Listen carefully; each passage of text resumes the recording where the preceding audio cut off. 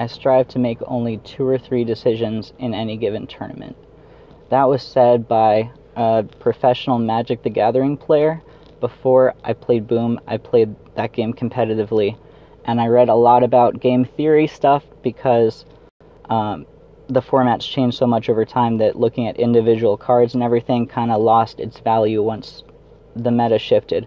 So I like to try to study the very general concepts, and that was something that really stuck with me and kind of impacted how I approach learning how to be competitive at other things I do, not just that game.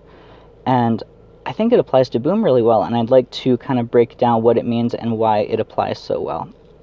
So, a Magic the Gathering tournament, an open one is 9 rounds, each one's an hour. You cut to a top 8 if you do well enough after that. A Grand Prix 15 rounds, and a Pro Tour Invitational is even bigger than that.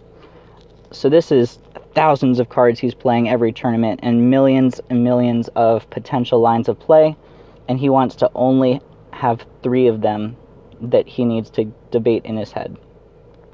That seems ridiculous, and it kind of leaves like, what are you doing with the rest of them?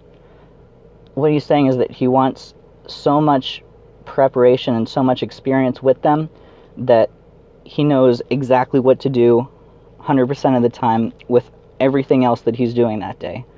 That he wants to be so confident with the matchup and his game plan and what he wants to do to win the game that he doesn't even have to think about what he should be doing because it'll come automatically to him, and he will only have to think about a couple weird corner case situations he runs into. It still seems a little ridiculous, but when you have that kind of prep, it's possible in my mind, I think.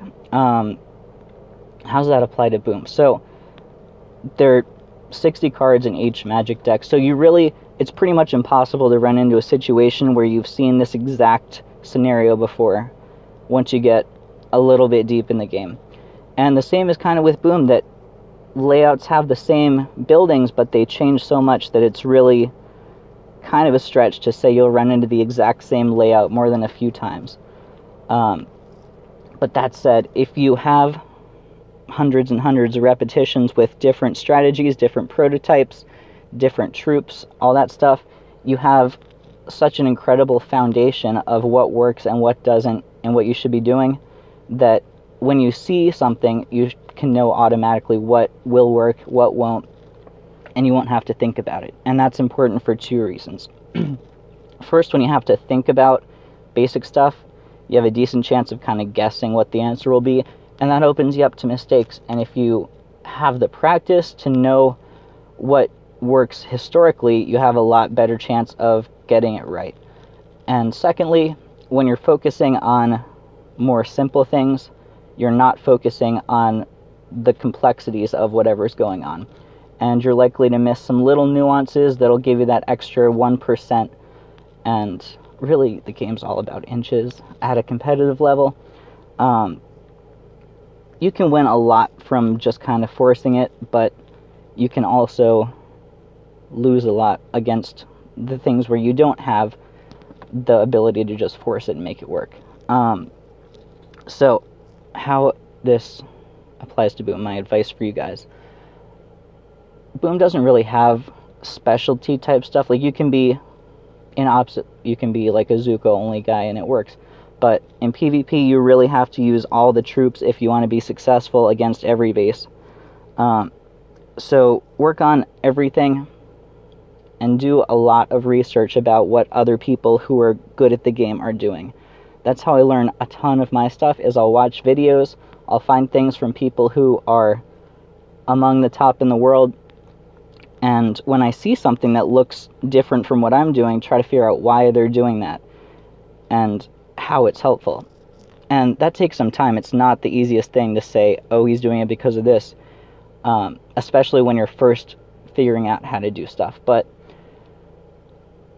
when you see something that's weird, try it, see if you can force it on an attack you're doing, see how it goes, what helps, what doesn't, and try to really work on it until you have it down almost as well as they do. And once you have it down, you'll be comfortable with it and you can stop thinking about it, which is the important part. Then you can focus on the smaller details of a base, the little differences between what you've watched and what you're doing right there. Like, for example, this laser, a lot of people will skip Zukas with laser bases because it'll just melt everything, but with a positioning like this, you can put bullet in front of it and it'll shoot the wrong way, won't touch any Zukas. You don't even need a shock on it. And that's something that is not natural. Like, lasers are notorious for just melting Zukas, so it's hard to kind of get through that mental barrier of figuring out how to have a laser not touch you at all.